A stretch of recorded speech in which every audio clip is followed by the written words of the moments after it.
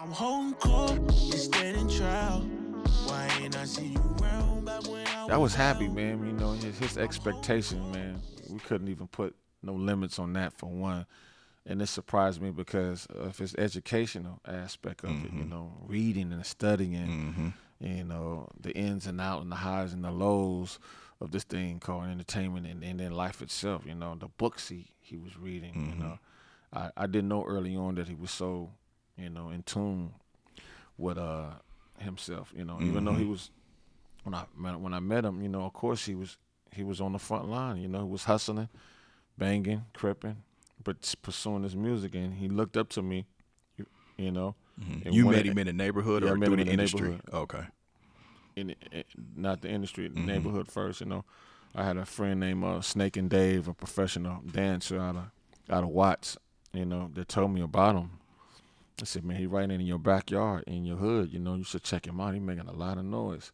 So me being so thrusted in this industry, and I got to understand that if you're going to keep your ears to the streets, you know, you must listen to anything and everything as much as you can. But I was almost like a late bloomer as a legend, adopting that element to doing music, because at that time I was still trying to retool me and get me back in perspective with my business. You know, I took a fall from grace in this music industry because of my personal get down, but you know, and it was a perfect time for me to get to know him or someone out of my neighborhood, because I had a few homies that was in a group with me that was from the neighborhood, and one of them got killed, and the other one, you know, he went through some personal things. So it's kind of, you know, my inspiration was kind of crazy. You know, my grandmother had passed at the time. You know, I had to be there for my mother and man up on the. So it was a whole lot of different things going on, but I still was enthused, you know, with doing music. I didn't give up on music. I just wasn't all the way there with being inspired to produce someone or break an artist. And that was another thing with Battlecat. I had to understand that for me to really make it like Dre or anyone that does this, you have to break an artist, grab one, give him everything he needs, educate him, groom him, lace him, give him the best songs possible, and get the right relationships and opportunities to captivate the opportunity or whatnot. So he gets a message that I'm looking for him, and after we visited his house and he wasn't there, and a few days later he pulled up in front of my house. He already knew where I lived. That was crazy. He came by himself. I said, damn, man, he reminded me so much of my brother. My brother, rest in peace, you know, has the same persona and aura of him, tall, slinky, like Snoop or whatnot. He gets out. I greet him on my front lawn, and hey, what's up, big homie? I love your work. You know, I'm in this shit. I'm making mixtapes. I want in. Can you help me? I would love to work with you, and we exchanged numbers. And then for me, I was just watching, you know what I'm saying, because I didn't really know him, and I wanted to check out his pedigree in the streets, you know. So I didn't really go to too many people to check him out. But an OG in my hood named Big D said, "Cat, he's solid. You know, he making noise. You know, you should fuck with him." So it took me a while because I was prideful and private. At least I thought I was.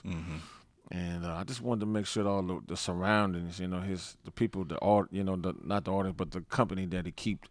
You know, I didn't know a lot of the young G's that was becoming affiliates, if not active bangers, and he had a lot of them around him. And I'm like, you know, I don't need a pass. I don't need him to protect me and tell them that I'm good and I'm 100. You know, a lot of that, you know, he has some hard hitters around him, and I just watched him indirect just to see how his flow was going to be. You know, what was going to be his business etiquette and getting into the field. How was he going to put cripping and being from Rolling 60 in perspective to where it wouldn't overthrow him coming into an industry. So I had to watch. So I didn't participate for a lot of it.